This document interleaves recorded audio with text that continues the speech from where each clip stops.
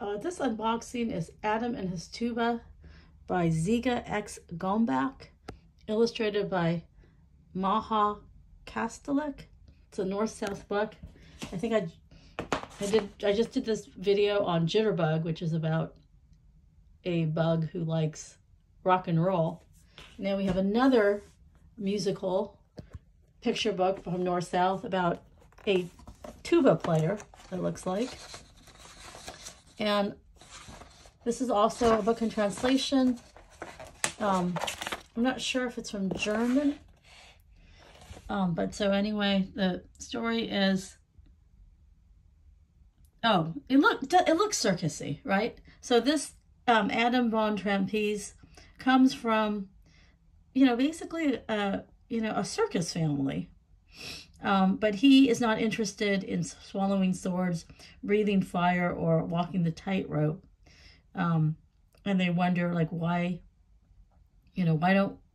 what does he want to do?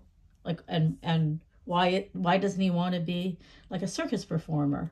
But then they hear something, and that's when they realize, everyone has their own talent and abilities. And his is something that they discover. So here they are. It has a very European illustration style. And the lighting is quite dramatic. The way they have the shadows and the focus of it. I like that. And so here is Adam. He's the youngest. And he doesn't really care about circus tricks. He's reading his book. And so none of these things interest him, but they hear something. They hear a beautiful melody, and they're like, what? Who is it?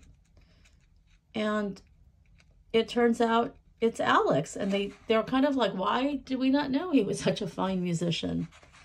And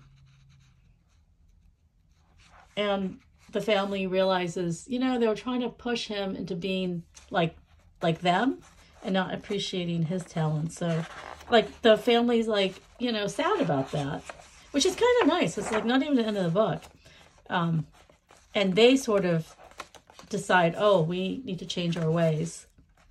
And now he also can be part of the circus act in his own way. And in fact, he might even be the star. Or not. Maybe he just likes to play and he's not really all about applause and attention. But anyway, another story.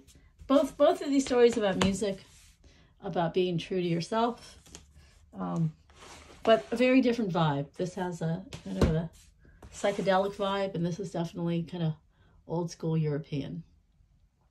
But thank you to NorthSouth for this book, and thank you for watching.